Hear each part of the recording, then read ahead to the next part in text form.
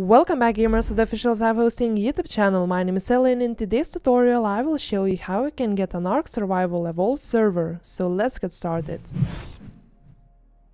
First, as always, visit our website zap-hosting.com and log in into your Zap account. If you don't have an account yet, you can register here for free. Now navigate to the search bar and search for ARK. Click on it and then click on the green Start button. Here you can configure your own server to your liking, like server location, RAM, CPU slots, and also IPv4 is important if you want to protect your server from incoming DDoS attacks. Finally, select a payment method, but before you confirm the order, here is a little gift from us, 50% off voucher code, which you can use by clicking here on Use Voucher and typing ARK-YouTube. After you confirm your order, the server will be up in just a minute.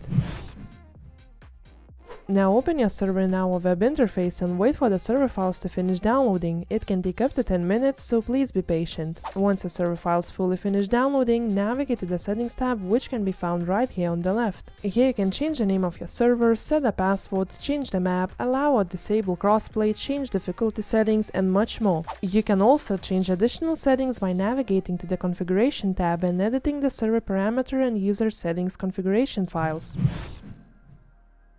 Now let's try connecting to the server. There are two options how to connect to the server. For the first one, copy your server's IP address, then open your Steam client. Click on View, then Servers, select Favorites, and click on Add a Server button. Now paste your server's IP and click on Add this address to the favorites. From here you can try and connect to your server by clicking on Connect button, but if you get an error message, don't worry and just launch ARK on your PC. Once you're in the game, click on Join ARK. Here you could try to search for your server, but there are thousands of servers and it's unlikely you will find yours, so click on Session Filter and select Favorites because we have added the server to our favorite server list on Steam. Your server should now show up in your favorite server list. So select the server and click on Join. As you can see, you have now successfully connected to your own ARK Survival Evolved server.